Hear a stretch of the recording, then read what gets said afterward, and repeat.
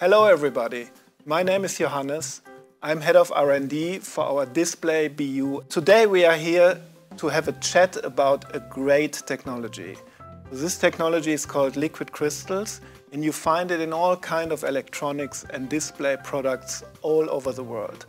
The amazing thing is we are celebrating today the discovery which happened 135 years ago. Can you imagine? And it's so relevant today. So I'm sitting here today with Melanie and Sven. And Melanie, why is this technology so great and still aware? I think these materials fascinated people since they were discovered. So one point is they are fluid, like liquids, and on the other side, they have properties like crystals. So they are ordered, and this combination of properties is what makes them so unique. 135 years ago, they were invented. So when the whole thing started to become relevant for display? So basically, the year 1888, Friedrich Reinitzer and Otto Lehmann discovered the liquid crystal, and they noticed when looking at a natural substance, which can also found in carrots, they found a very unusual behavior. What they discovered was they heated up the substance, and they saw two melting points. So first it became milky and fluid, and at a higher temperature, then it became really clear what you would expect from a normal substance.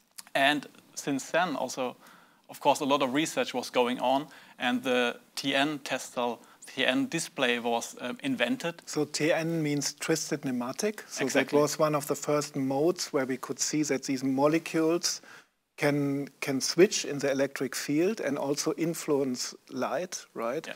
So you say it all started in the 60s. So if you go to the media market or other shops, you find still a huge variety of products which is based on liquid crystal technology.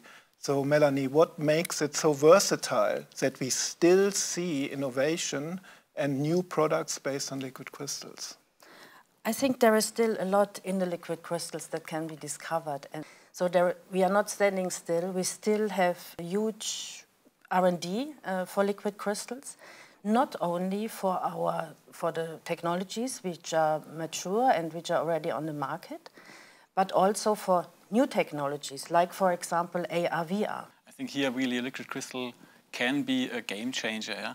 Because liquid crystals, what they offer is ultra-thin displays, small-scale displays with extreme high resolution, and this is crucial. This is what you need for AR/VR devices. So what kind of role plays liquid crystals in these AR/VR devices? So maybe if you have a look at such devices, they are already there, but still bulky.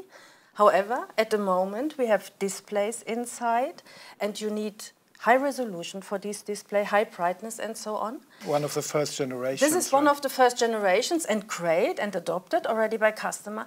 But the vision is that maybe in 10 years, we are all wearing glasses, looking like normal glasses we are wearing today, but with additional functionalities.